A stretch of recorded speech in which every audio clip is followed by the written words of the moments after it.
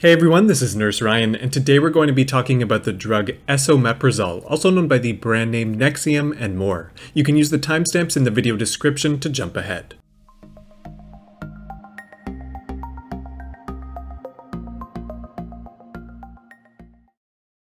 Esomeprazole is often used in the management of stomach acid-related problems, like heartburn and stomach ulceration, and we'll get into more detail about its other uses later on. Esomeprazole belongs to the Proton Pump Inhibitor drug classification, or PPIs for short. And for us to understand what a proton pump inhibitor means, we'll need to take a quick look at our stomach. In our stomach, we have lots of different types of cells. The ones that we're interested in today are called the parietal cells. The parietal cells are responsible for secreting acid into the stomach, and it's this acid that helps to break down food for digestion. Part of how the parietal cells secrete acid is by using something called a proton pump. Now, without getting into too much detail, the basics of what we need to know is that the proton pump is crucial in allowing for the secretion of acid from the parietal cells into the stomach. So again, the proton pump is crucial in allowing for the secretion of acid into the stomach. And like we mentioned, acid in general is a good thing to have in the stomach.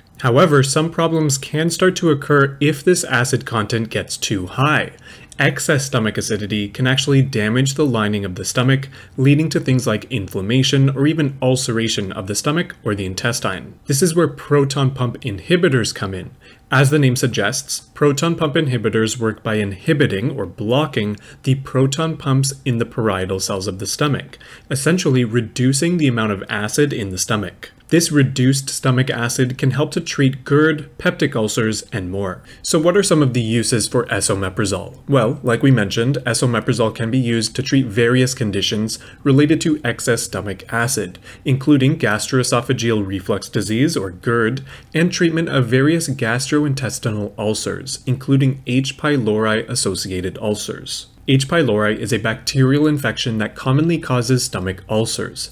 Esomeprazole won't actually treat the infection, but rather treat some of the symptoms of the infection, such as the ulcers or heartburn, simply by reducing stomach acid. Antibiotics are often administered alongside a proton pump inhibitor to actually treat the H. pylori infection. Esomeprazole can also be used for hypersecretory conditions, including Zollinger-Ellison syndrome, a digestive disorder that results in excess gastric acid secretions, and more. Typical dosing for esomeprazole in adults is as follows. For gastrointestinal ulcers and GERD, esomeprazole is often ordered at 20 to 40 milligrams orally once a day. For hypersecretory conditions, dosing can be much higher.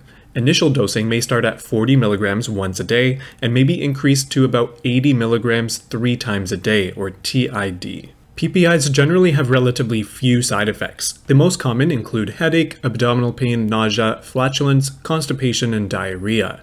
These side effects typically occur less than 5% of the time. Just some of the less common side effects include upper respiratory infection, especially in children, and C. diff infection. These side effects are thought to be caused by increased bacterial colonization of the stomach as a result of decreased stomach acidity. Another less common side effect is decreased bone density, again thought to be caused by decreased stomach acidity. In this case, the lower stomach acidity is thought to cause malabsorption of vitamins and minerals, which may relate to the decreased bone density. Lower bone density increases the risk for fracture and osteoporosis.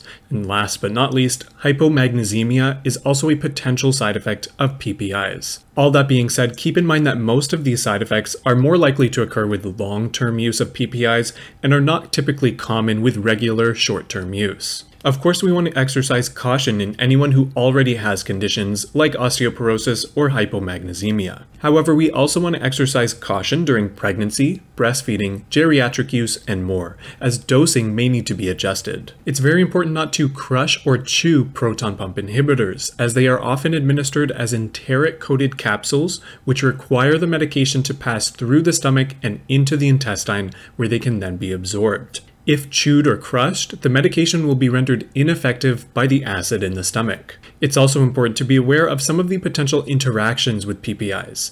PPIs may interact with drugs like digoxin, warfarin, clopidogrel, and many more, either by increasing or decreasing their effectiveness. Dosing of these drugs may need to be adjusted when taking PPIs.